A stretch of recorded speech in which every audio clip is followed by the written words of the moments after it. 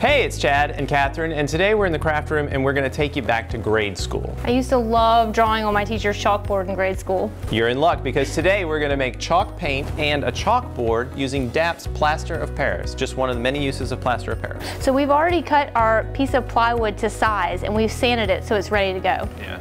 Now I like to make this kind of chalkboard that you can hang pretty much anywhere in your house, but you could also take this paint it directly on the wall and make a chalk wall. Yeah, so here's the recipe.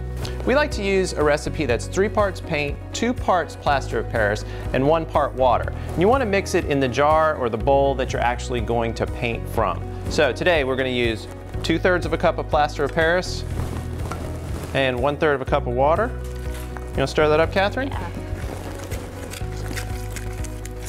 You want to stir it until it's pretty smooth. You get all that plaster of Paris mixed in there really well. That looks good. Now we're going to add 1 cup of paint.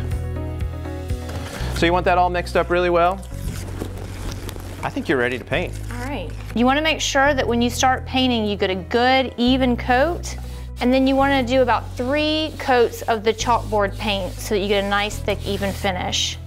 And luckily chalkboard paint dries really quickly, so it won't take any time for you to get all 3 of those coats in.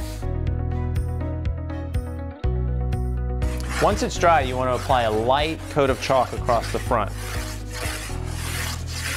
Then take a sponge and just wipe it down to give it that seasoned chalkboard look. Now you're ready to go.